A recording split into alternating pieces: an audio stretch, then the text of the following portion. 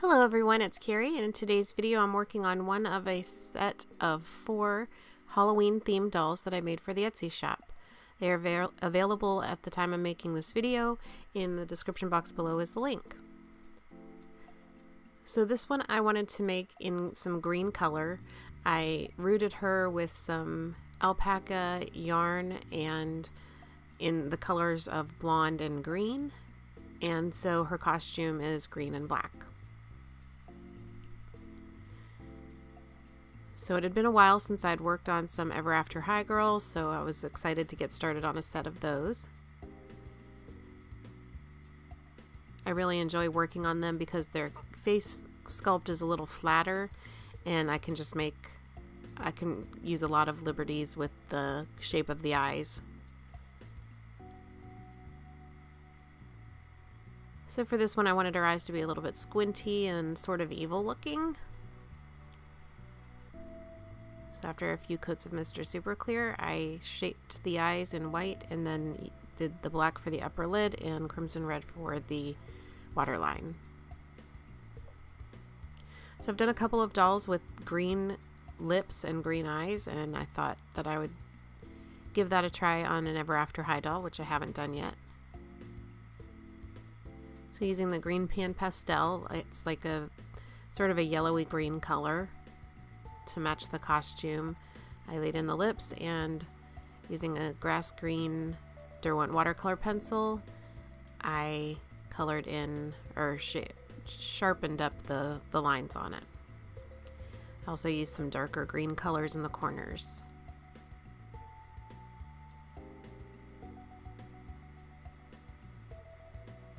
All of the supplies I use are in the description box below, along with affiliate links.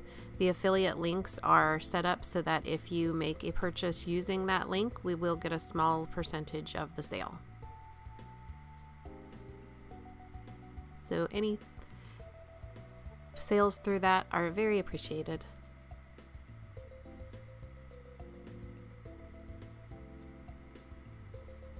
So I'm blending in some watercolor pencil in the bottom lip, some white watercolor pencil to give her a highlight. And I'm darkening in those corners a little bit more.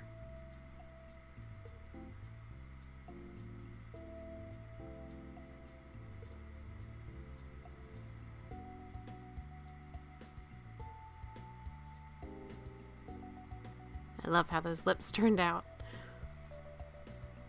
So doing some contouring with some shades of sienna, burnt sienna, pan pastel.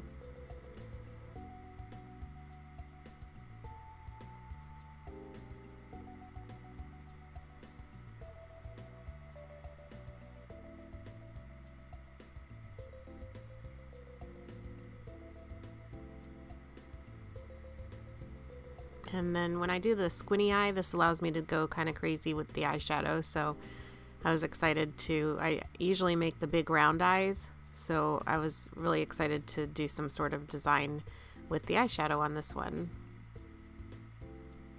So I did sort of 3 layers. I did a dark crease, and then for the base of the eye I did like a sort of a yellow green, and then a white highlight,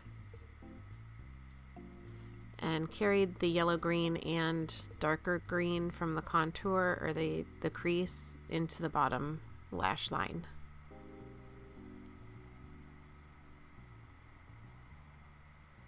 Now I'm darkening in the crease there with a green watercolor pencil.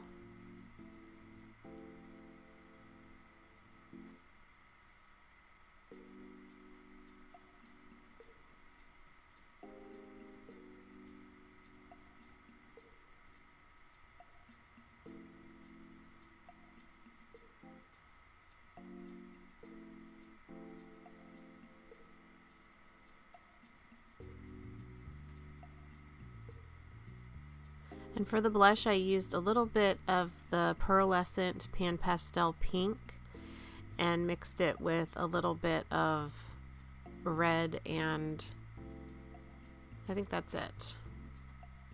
I'm laying that in there with my Wet n Wild eyeshadow brush that I got at the Dollar Tree that I use for all of the blushing.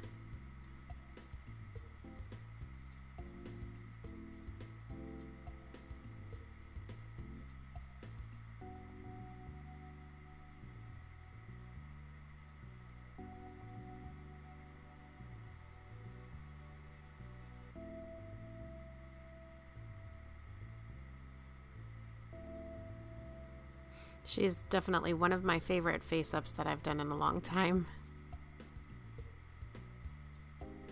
So because her hair is blonde, I'm going in with a little bit of white to lay in the base of the eyebrow. And then I'll do some shading in with different colors of watercolor pencil. So I think this is like a brown ochre or a yellow ochre. And then like an ivory.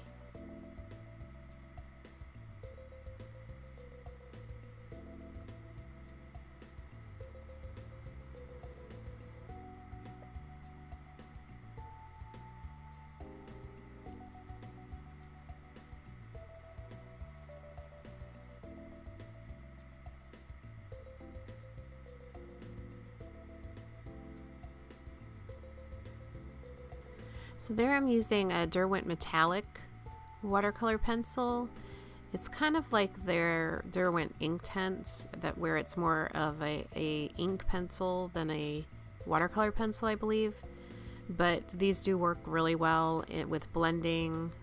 They blend well with the regular watercolor pencils, and they just give like a very bright metallic-y color. I just love that set, and I rarely get a chance to use them, so I was happy to use them here. So I'm using like a green and a gold color.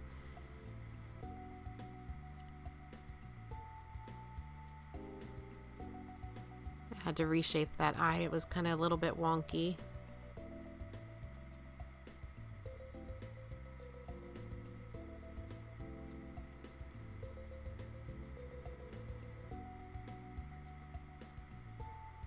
Using some Faber Castell brown to blend out that eye a little bit. Now I'm adding some shimmer powder in green and yellow around the eyeshadow.